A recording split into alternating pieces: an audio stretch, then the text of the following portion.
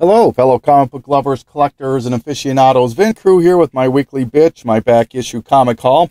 And yeah, got a lot of stuff to get through here as usual, so I'm just going to get cracking at it here. All right, so first one, let's just start with the obligatory hot book, movie, TV, that sort of thing here. All right, first one is, apparently they cast a second character or a new character in the Lucifer show coming up. And that is, she is going to be played by Lena Esco, and the character's name is Maze, who makes her first appearance in this book right here, Sandman 22. I don't have a lot of hopes for Lucifer, I really don't. I want it to work, but boy, I hope it's better than Constantine. All right, next book, the next rumor that's going around is that apparently, and I've shown this book 100 times, and I didn't want to dig it out again, is that, believe it or not, Damian Wayne is going to show up in the Arrow show. And the reason they think so is that people that are part of the show leaked out that there's going to be a character at the end of this season who's going to be named Damian, but they keep calling it Dark Damian, and they're associating that, they're making the leap, the Dark Knight, Damian, that's to get to Damian Wayne. However, one thing that I did a little bit of quick research, and there's actually a character called Damian Dark, D-A-R-H-K, who makes his first appearance right here in Titans number 2, or number 1, excuse me.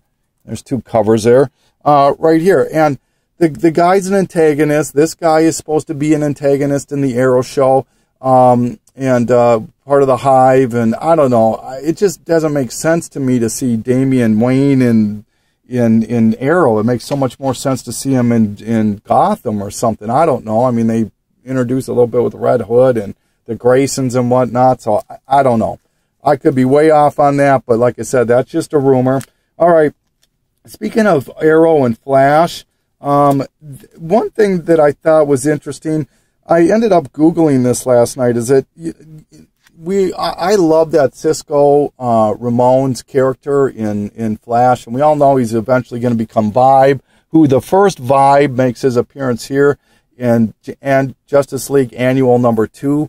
However, he goes by the name of Paco Ramon, not Cisco Ramon. If you want Cisco Ramon's first appearance, which is the name of the character in the Flash show, his appearance is right here. The New 52 Free Comic Book Day that came out in, I don't know, 2011 or 12 or something like that. So, all right. So I hope that makes sense. All right. Speaking, once again, what they did is they ended up casting a, or they're going to create a show, like a Justice League kind of a show. I use that term loosely, with a bunch of different characters in it. And 3 characters they did mention were Firestorm and Adam from the Flash TV and Flash and Arrow shows, and also Captain Cold. So, but that started the discussion once again with who else could show up in this. And of course, number one thing is everybody wants Blue Beetle, Ted Kord, to show up. I couldn't find my 83. I promise you I do own it. I can't find it in my Carlton box for some reason. I hope it's there. I hope I still have it. But this is 84. This is his second appearance. But they also are bringing Jaime Reyes up. And if you're interested, Jaime Reyes' first appearance is in this book right here, Infinite Crisis 3. There's 3 covers to this. That one's my personal favorite. And then there's the second print sketch variant of that. So, all right, and then the last one is we do have Rosario Dawson. She teased this a while back that she was going to be part of the Daredevil show, except she just wouldn't release what character she was going to be. And it turns out that she's going to be Claire Temple, who makes her first appearance in Luke Cage, Hero for Hire number 2. All right. So I hope that makes sense. And then there's some fun hot books out there that I've got them all. I just need to get to my shop and pick them up. Is Secret Origins number 10, and Batgirl's at 39, I think, and Silk and Spider-Gwen, and is it the Descendants, the Descenders, Jeff Lemire. nice books that are getting some attention because they're books, not because it's a movie or whatever the case is. So, all right. So, what I thought I would do now is I would touch on instead of doing my undervalued books, these are all still undervalued books.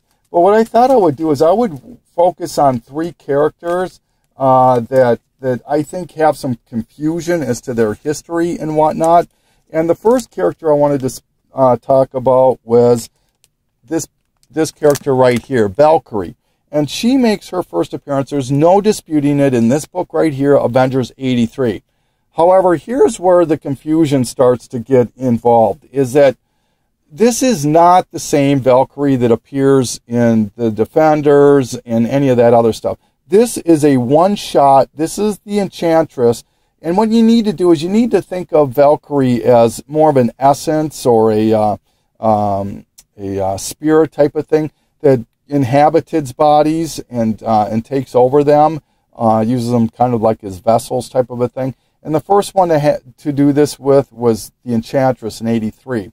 She obviously lost, and she wanted to take revenge on the Hulk. And so the next version of the Valkyrie shows up right here in Hulk 142.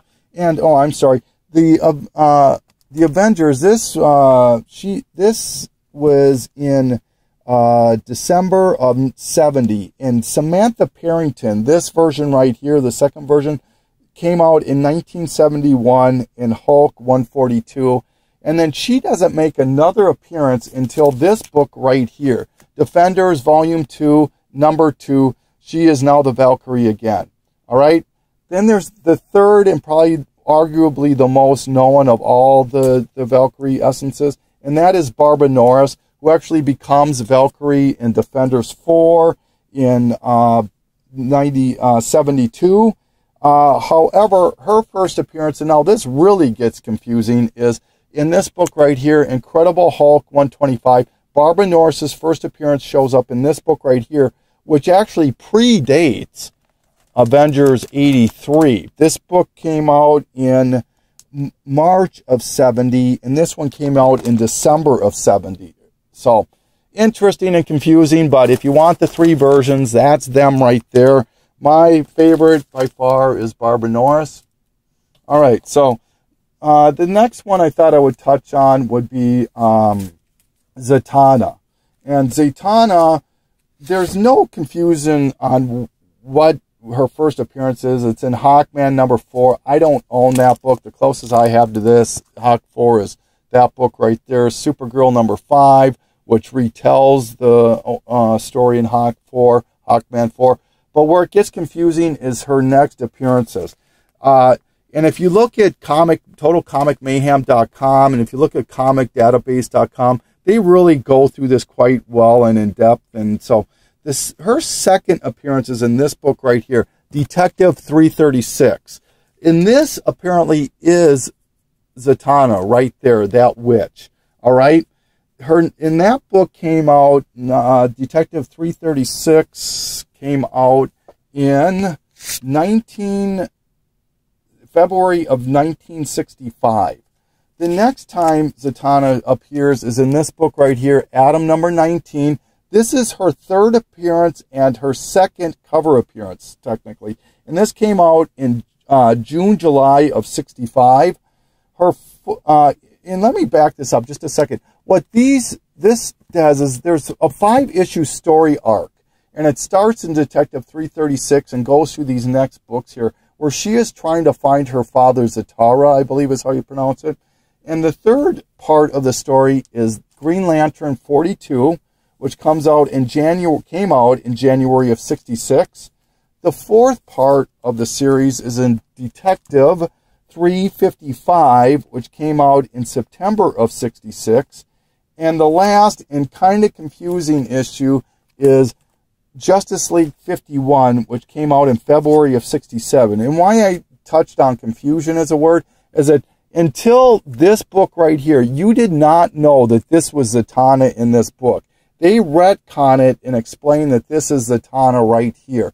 So you don't find out that it's Zatanna for exactly 2 years. So that's where the confusion lies. If you want her second true appearances in this book right here, Detective 336. Hope that makes sense. All right, so moving along here.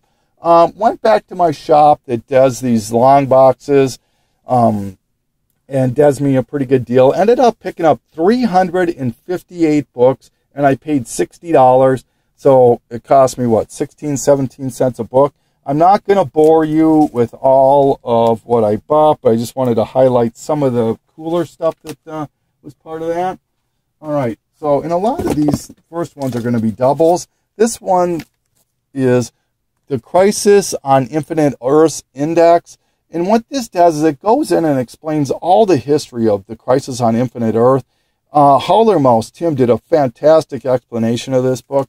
I would highly suggest looking at his video on that. This is a double. I would strongly suggest, if anybody's a Crisis fan, that they have this in their collection. Hint, hint, if anybody wants to trade, I guess. But, all right, found another X-Men 15, First Onslaught. Sure, I buy one last time, and now they come at 16 cents each.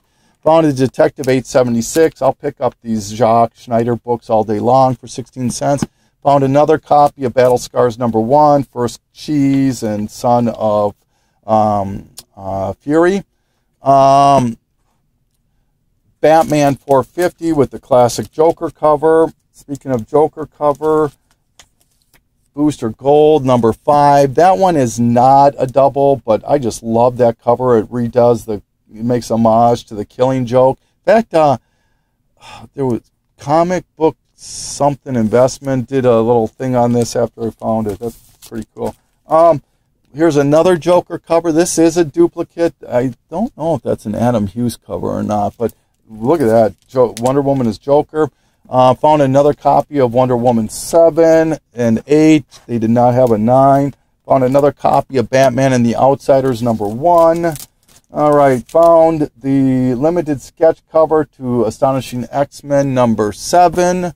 Found Agent X #7. The only reason I'm showing this one is it does have Squirrel Girl on the cover and Taskmaster and a few other people I'm not real familiar with. But this is Age of Heroes #3. This I was happy to find. Alias #4. This is actually part 1 of where Purple Man makes his appearance in Alias. And if you haven't read this arc, oh my God, is it just... It's out there. They did not have 25, but they had 26 and 27. All right. This book I'd been looking for a little while. This is Avengers: The Initiative. It's a one-shot featuring Reptile. This is actually Reptile's first appearances in this book right here. Reptile, I mean, this is a character that showed up on cartoons with the Superhero Squad.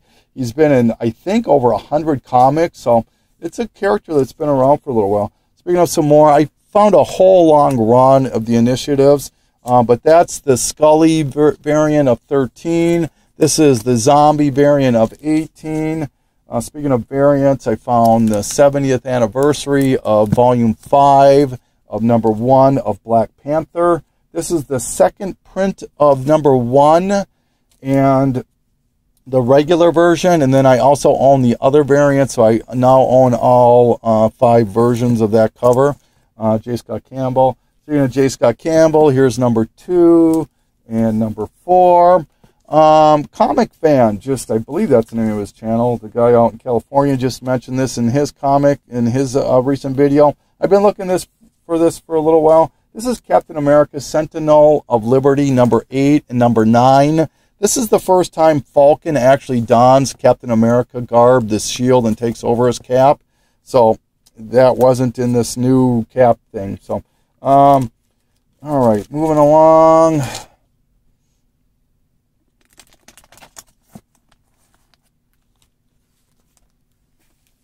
Oh, boy, there's no easy way to do this. Found issue #2 of Cosmic Powers Unlimited featuring Silver Surfer. The reason I grabbed this at first was it was only 4 issues. It was complete. And I love Howard the Duck. Anything with Hoodoo on it, I will definitely pick up. But this is called Fear Itself, Fearsome 4. And what these are is they're actually cover swipes. You can tell for sure on that one. That's Fantastic Four #1. Here's the cover swipe to Fantastic Four, where that new version, that new team comes out with Spider-Man, Wolverine, Hulk, and Ghost Rider. And I'm not sure what the cover swipes to 1 and 4 are, but I thought that was cool. Finished my run of Morlocks. Here's number 2. I already own number 1, and they didn't have another number 1. Number 3 and number 4, so I do have that mini complete. Still working on my Miss Marvel. I love that cover. That's the annual. Venom 20. Anything Inhuman right now, and I would strongly suggest, if you can find Inhuman number 5 right now, that's the first appearance of Naja, N-A-J-A.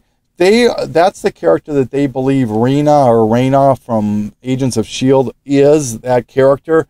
I bought that. I'm just waiting for it to come.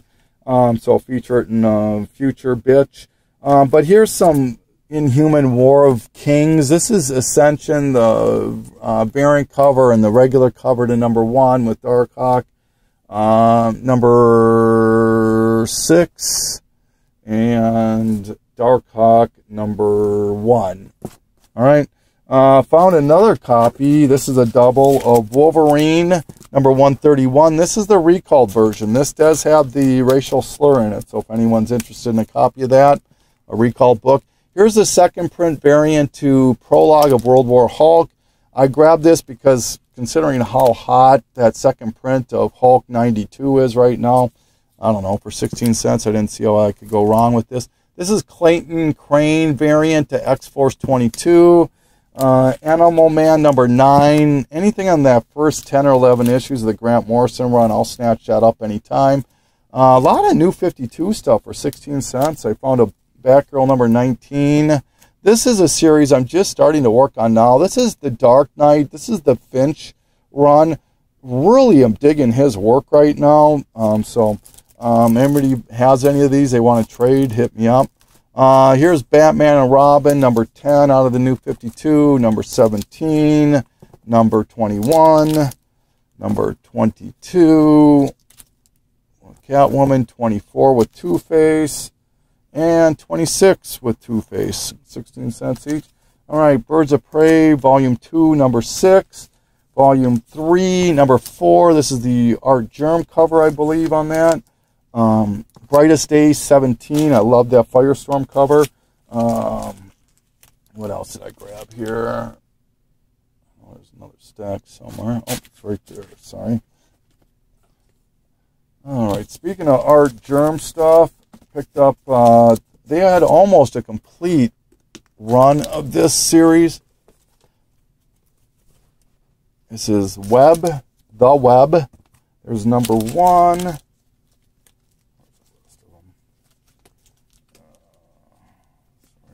More organized here. Number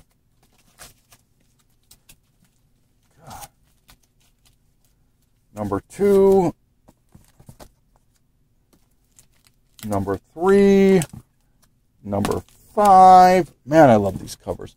Number 6, really love that one, and number 9. Anything Art Germ right now, I'm snatching up. They had some Silver Age World's Finest in there for some reason, too, and I grabbed them all. I own almost every one of these, but there's 155, 159, 172, 161, and 183 were all there, so grab those. Last issue of the Suicide Squad, Volume 1, Power Girl number 6, Madame Xanadu. This is the last issue of that series. Her first series was just that one shot, and then this is her first real full series, 129 issues.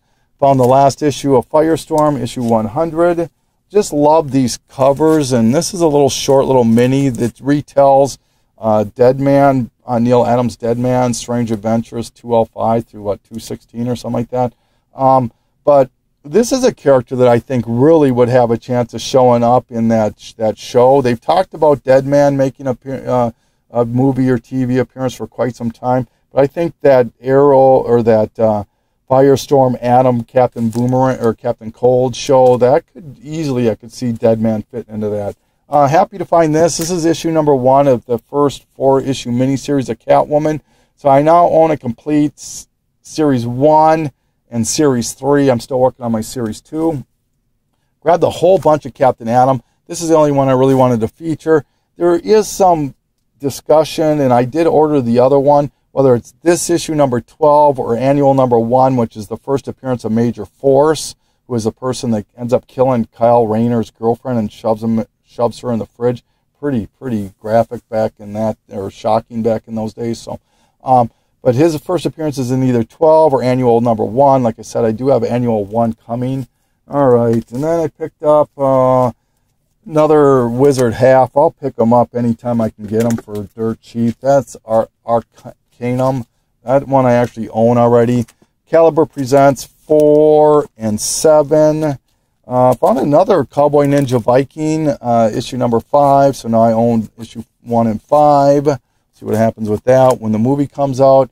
Danger Girl and the Army of Darkness, number 1. That's the J. Scott Campbell cover. Dark Horse Presents, annual 99. Any of these annuals, they're kind of hard to find of that. A whole bunch of Michael Turner stuff here. Let me get these out of the way.